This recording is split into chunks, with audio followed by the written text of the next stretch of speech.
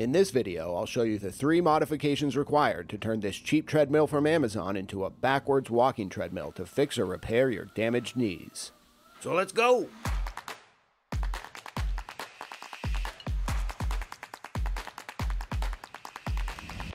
For modification number 1, we need to lower the height of this backrest. You can see on the treadmills designed for backwards walking, the backrest sits at about the height of your butt cheeks. But if you follow the assembly instructions on the Amazon treadmill, the handlebars will slope upwards, causing the backrest to be too high. We can fix this by simply swapping the locations of the right and the left upright supports during assembly.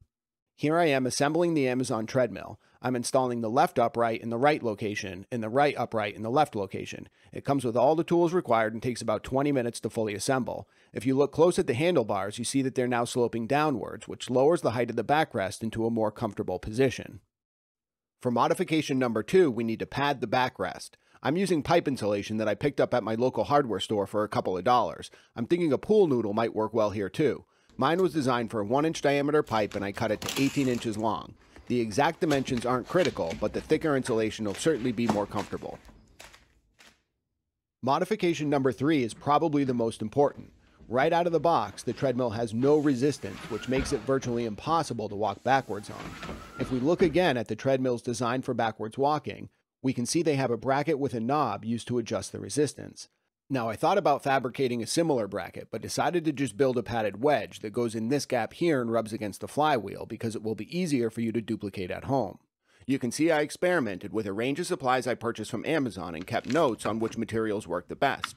Start by purchasing a pack of these large 3M felt pads. Make sure you buy the white material, as the brown material doesn't hold up as well. Next, you'll need to purchase a 2-pack of these doorstops, also made by 3M. The links for all these parts are in the description below. First, you'll want to use alcohol to thoroughly clean the rubber. If you skip this step, the felt adhesive won't hold up and it'll prematurely let go. If this happens, just clean the old adhesive and stick down a fresh pad. Simply trace the top of the doorstop onto the pad and cut along your line. You'll need a sharp pair of scissors for this step. Once your felt is cut, peel and stick the pad onto the rubber and squeeze hard for a few minutes to set the adhesive. This is what your pad should look like when you're finished. Now to install your wedges, simply push them into the gaps in the treadmill so the felt pad rubs against the flywheel. Then give it a try and test out the resistance. You can increase the resistance by pushing the wedges further into the gap. They're ribbed on the bottom so they'll make an audible click each time they slip further into the gap.